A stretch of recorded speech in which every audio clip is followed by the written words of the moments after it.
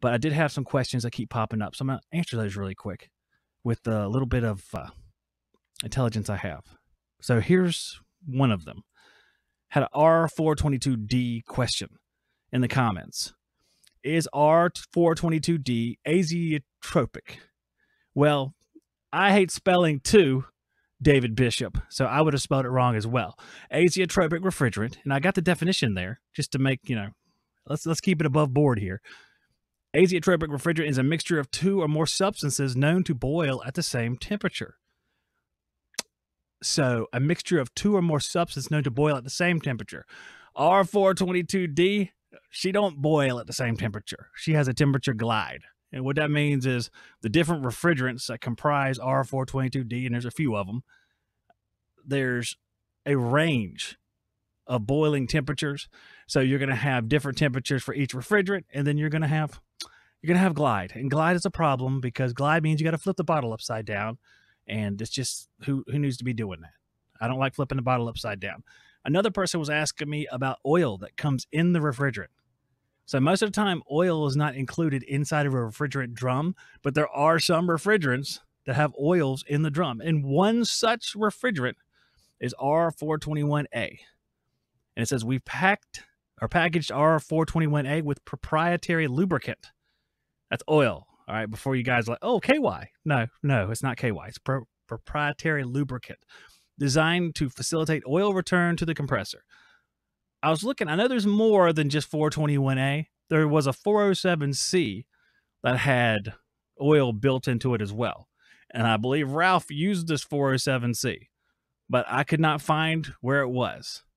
I didn't have, the internet didn't allow me to find that out. So let's see if that's all there is. There was a 407C question.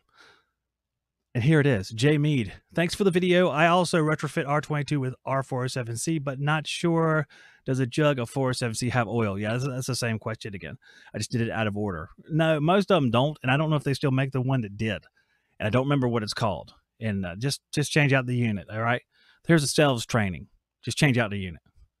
Say, hey, customer, this thing is old. And they'll be like, it's 9 years old. I said, no, we're changing it out. It used to be a dry charge unit, I guess. And then the last thing was super change. And I only say that super change is an option because people used to use this when changing from R22 to one of these R422 refrigerants, or one of the ones that required an oil change. And I was kind of wondering about super change, but you know what? It's funny because like all of the things that are part of super change that I was wondering about, like the parts of it that I was curious exactly what was in the bottle, they're proprietary things that are not listed on the safety sheet. So all I can find is a bunch of stuff that says not determined. It's flammable. Shocking. It's flammable. And it auto ignites at 180 degrees Celsius. I've never used super change. I have no faith in it. My gut feeling says that is a snake oil devil's can. And you have to either put a small amount of oil in there or just use one of those refrigerants that are full of or have some hydrocarbon in it to help it return oil. Or this is 2023. Are we still doing this at all with R22? Is anyone still changing R22? My HVAC Life says Goodman's new refrigerant will use extra virgin olive oil. I mean, you might as well. For Goodman, I would just use the thickest oil possible. If you use something that's thick, then maybe it'll plug up those holes. 2 weeks.